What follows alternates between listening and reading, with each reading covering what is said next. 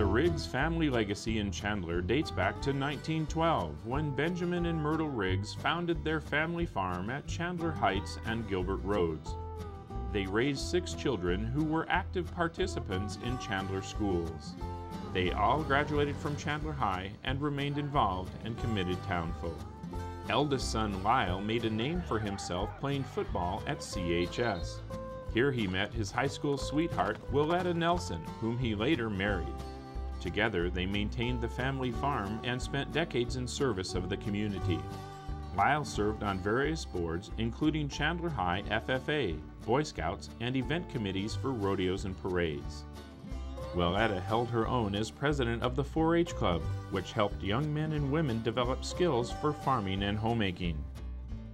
With more than 35 Riggs children attending Chandler schools over the years, the family has become a presence in the district.